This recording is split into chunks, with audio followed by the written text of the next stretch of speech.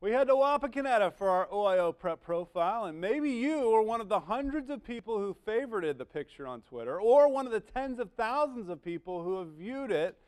With a megaphone in hand, Redskins junior Aaron Good prayed with hundreds of students and fans circling him moments after his school came from behind last week to defeat previously unbeaten Elida.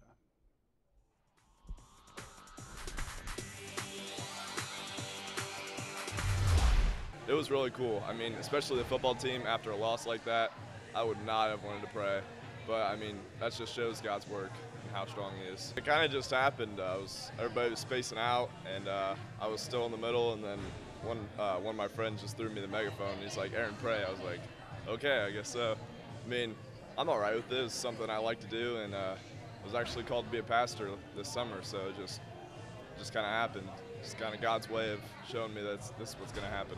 A summer camp over the summer. It was in Kansas City, and it was pretty cool. It was pretty moving. One guy was speaking about God just talking to somebody's heart, and it was just talking to my heart. I got to share at the Redskins' second FCA huddle of the school year.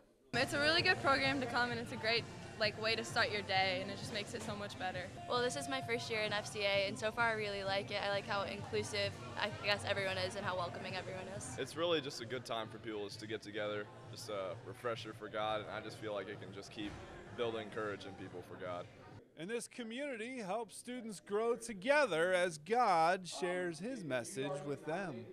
I guess that I'm stronger than that I know, because I've gone through some different things lately, and God's really helped me through it. Well, God has really taught me to push through all my struggles, and that you can get through it, and that there's more to life than just your struggles, and that He's there for you.